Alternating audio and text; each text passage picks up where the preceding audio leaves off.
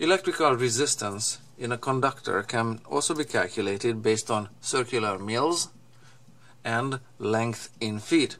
In this video, I'll walk you through the concept and I'll do a sample calculation. The good news is about this calculation is that it doesn't involve numbers in scientific notation. There is no powers of 10 with a negative exponent. That's a huge plus, okay? On the downside, circular mils is a strange thing, and length and measuring length in feet is antiquated, and none of this is compatible with metric whatever. The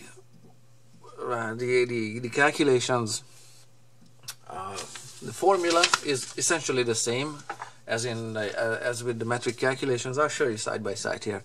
So the resistance is calculated by multiplying a K number with the length in feet and dividing by circular mils area. CMA stands for circular mils area, CM whatever, same thing, circular mils, you know, the area. The length in feet is just length in feet. There's nothing much I want to add to it. But this K number, the K stands for a constant. In the metric counterpart of this formula, that was a rho, a Greek letter rho there, and there is length and there is area. That one's meters, that one's square meters, and this one is ohm meters. Very straightforward. This one is circular mils is based on inches, that's feet, and that K number, that constant, that's similar to this rho, is number of ohms in a mil foot of wire. Remember that a mil foot is a conductor, and this is just for show and tell, a conductor with a cross-sectional area of 1 circular mil, which also means that its diameter is 1 mil, because 1 by 1 is 1. Its cross-sectional area is 1 circular mil as well, and is 1 foot long. Okay, so that's 1 mil foot, and a K number is based on that. It's K. It's K stands for constant. It's not C because C was taken for circumference and coulombs and whatever. So we are going with K. This K is also called resistivity in this metric calculation here. But in this case, it's also called specific resistance. Okay, and you can see these specific resistance figures for various metals here. That's a rho, but in this font it kind of looks like a Latin lowercase p, whatever. That's a Greek letter rho.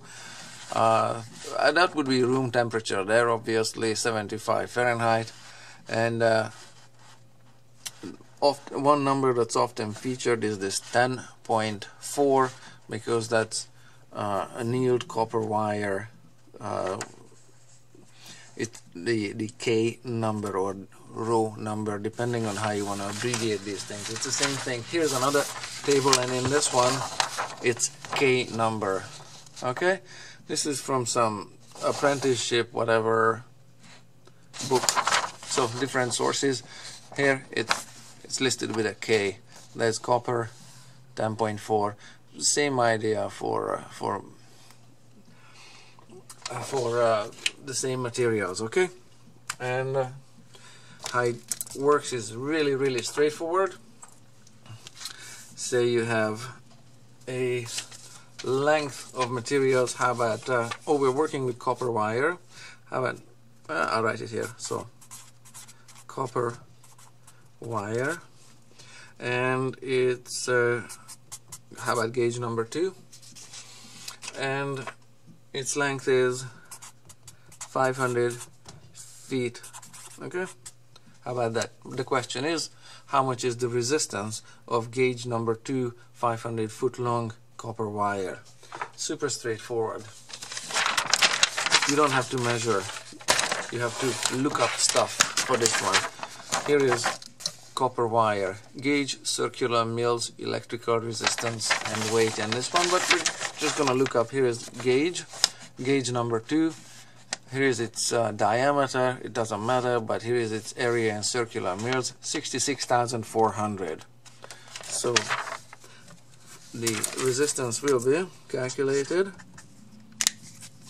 The circular mirror number was 66,400, and we've got length there, so that's gonna be 500 feet, and the K number for copper, it was 10.4. Okay, and just multiply everything together and we're jolly good.